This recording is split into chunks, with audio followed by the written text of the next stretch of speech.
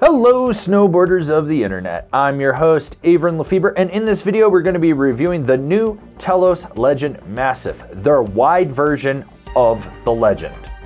This board features Telos's dual camber with center micro rocker. So what that is rocker in the tips, camber zone underfoot with a slight dip in the middle. This is going to help with that torsional flex. You're still going to get that load and pop underfoot from that camber, and then you've got that rocker in the tips, which is going to give you ease of entry in and out of turns. This board is available in 155 wide and 159 wide. I rode this board at Copper Mountain on a day that was a mix of blue and gray skies, moderate to high winds, warmer temps, chop, slush, chunder, perfect corduroy, and I rode it with my Rome Black Label bindings and my K2 Thraxis boots.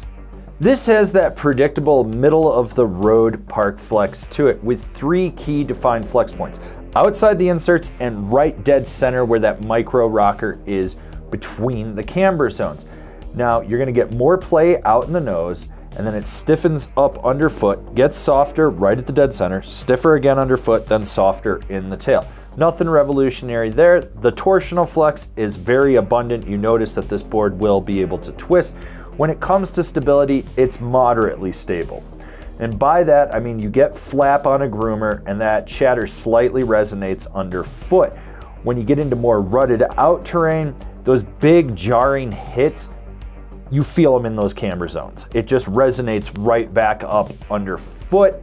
And when you're at speed on a groomer, it's stable. It feels locked in, even with those tips slightly flapping. So like I said, moderately stable. When it comes to the load and pop of this snowboard, you can actually boost with it. That flex point right outside the rear camber zone, when you roll back, engages and creates a springboard effect to it. With it having dual camber zones with that micro rocker, it's very minimal in the dip in the middle of this.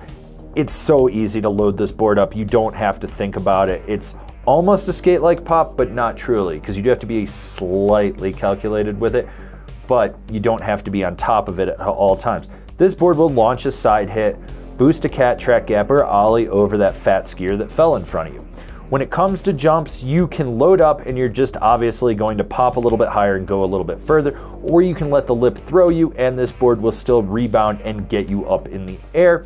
I will say that small to medium jumps are really its strong suit. Not that it can't handle a bigger jump, just that it feels more secure on a smaller feature. So with the width of this board and having rocker in the nose and the tail, you can get sideways, you can press into it, and it will hold, but you can slightly engage that camber zone with a minimal ankle movement, and you're going to be able to pop out of whatever you're doing. It's a board that doesn't fight you, but it still retains its responsiveness.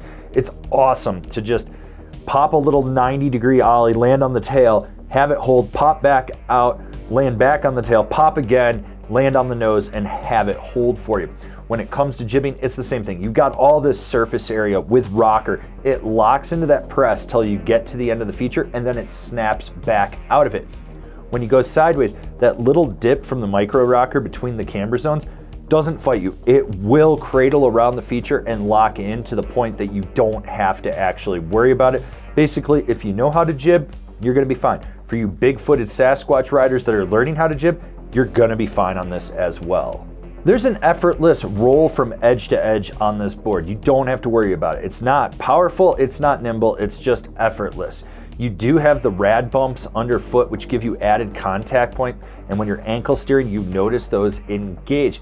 When you really want to lay this board over, that center rocker flexes and then it pushes all the power through that camber zone into the tail to let you slingshot out of a turn. Medium mellow carves to hard carves are solid on this board. You don't have to worry about it. When you're locked in, you're just swooping from one side to the other, but then with that engagement of pushing your knee into the center of the board, you can lay this over at the last minute.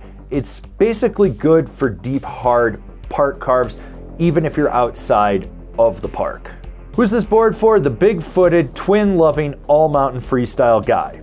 So the big thing with this board is it's a wide version of the regular Legend, and having a size 10 boot, I'm not getting the most out of this as someone that would have a size 12 or bigger, but what I did notice was that the flex is forgiving enough that you can play with it but still retain that snap. It's good on edge, it's effortless to get it to engage. Doesn't feel overly powerful or nimble unless you absolutely drive it from your back foot.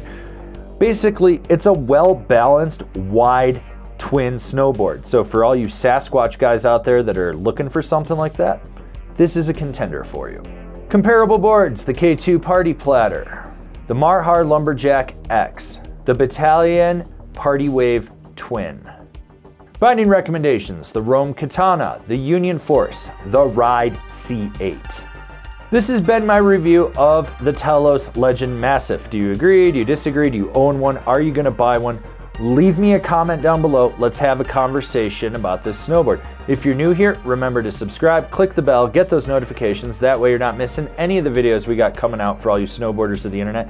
And if you really like what we're doing over here and you want to support us further, swing on over to Angry Snowboarder VIP and become a member. Sure, I could tell you more here, but I got a video over there that explains it so much better. As always, I've been your host, Avran LeFeber, and I'll see you in another video.